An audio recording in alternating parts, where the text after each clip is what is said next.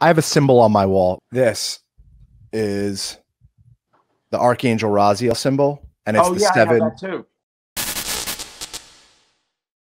Yeah, I have that in my bedroom, as a matter of fact. And you gave us this as a gift from my father.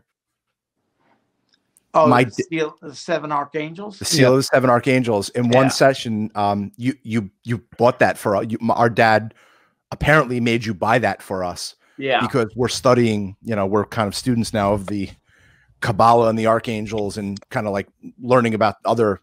I always liken like the law of attraction to elementary school, and like the Kabbalah and the archangels like as the PhD. I mean, that stuff is so. The learning is unlimited. Oh, I like the fact too that your dad didn't he presented it to you, but he didn't force it. He let you find it for yourself. Oh yeah, the way it's supposed to be. You brought it up to my mom originally, and we were kind of like, oh, okay, and then we didn't take it seriously, and then Michael went, and then it got brought up again, and then we're like, oh, let's buy the books, and then we bought 54 books. Each of us bought a copy. Present it to you, right? And they it's don't up to you. Present it to every Tom, Dick, and Harry. Right. So I would say, and I'm not saying this to make you sound conceited, but apparently there had to be a reason he made sure I present.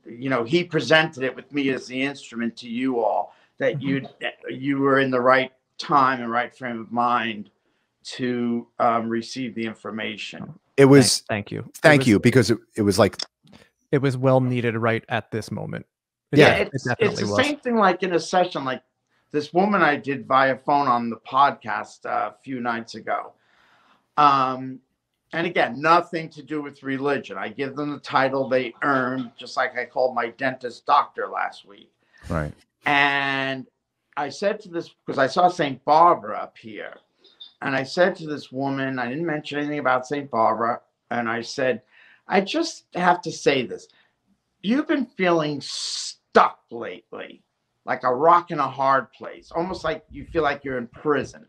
And she said, yes. I said, I'm not saying you're in Alcatraz. Well, I don't think you would be anyway. There's nobody there anymore, except the ghosts. But in any case, I explained for them. I says, nothing to do with religion, so don't think that. But St. Barbara appears, and St. Barbara usually reaches out in compassion when somebody feels stuck, like rock in a hard place. Like she's in Catholicism, she's the patroness of prisoners, among other things.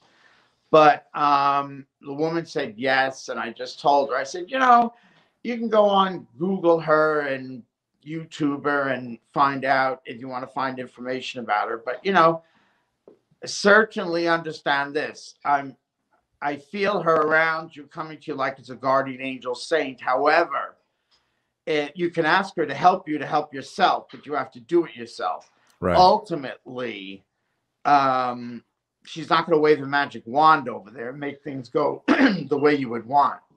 So she understood that. But those souls, I think, are high in the perpetual light. And even one time St. Barbara had expressed that she had gone down to the lower levels. They can go to the lower levels, but the people at the lower levels can't go up into their neighborhood until they earn it of their own selves. But anyway, she had gone down there in compassion to try to administer to them. And, some people she had some luck with, others, take a hike, sister. They weren't interested. So, but that's, it's all up to them.